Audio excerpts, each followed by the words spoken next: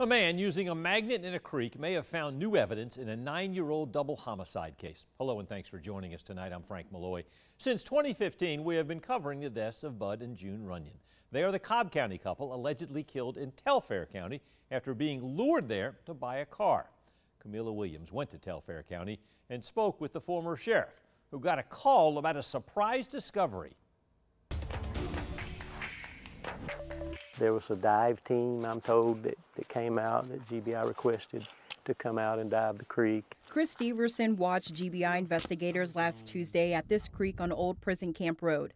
He says the double homicide of Bud and June Runion was his biggest case in 8 years as Telfair County Sheriff. We don't see a lot of cases like this. And it was a surprise to the man who found the evidence. The individuals who were out here doing the magnet fishing contacted me, and when they described to me what they had found, I asked them to stand by, and I immediately contacted GBI. Steverson says on April 14th, the man found a rifle magnet fishing in the creek. He couldn't get a hold of the Telfair County Sheriff's Office, so he called Steverson, the former sheriff. He asked the GBI Eastman office to send an agent to get the rifle. Last Wednesday afternoon, the man went back and found a pocketbook in the creek.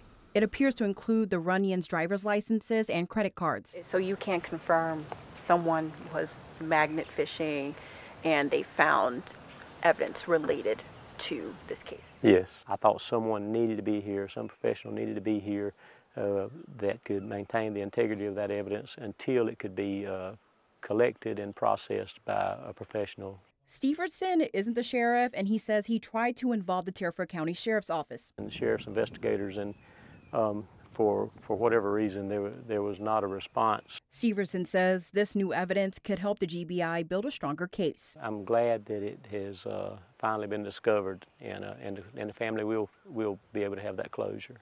In Telfair County, Camila Williams, 13 WMAZ News. Oconee County District Attorney Tim Vaughn says he hopes Towns can go to trial in August or September. We reached out to Sheriff Sim Davidson.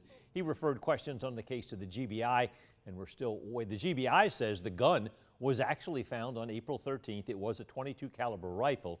On Tuesday, April 16th, a bag containing the driver's licenses and credit cards belonging to the Runions was found.